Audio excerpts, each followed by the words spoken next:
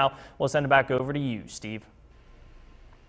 Thank you, Zach. Catherine, it really has been a beautiful fall day out there. Oh, it has. But don't forget that the cold and snow will be here soon, and ODOT needs your help. Right now, ODOT is looking to fill seasonal plow driver positions. Each year, they hire around 500 people for seasonal jobs to help the 3,300 total employees run 12-hour shifts to keep the roads clear.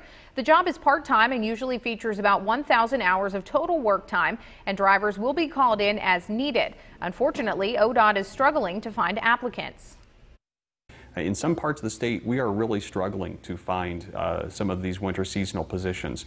We're doing pretty good in southeast Ohio and eastern Ohio, but in some parts of the state, our applications are down about 50% compared to where they were in years past. So if you're driving around during the wintertime, if we can't get these positions filled, unfortunately, it's going to take us a little longer to get the roads cleared.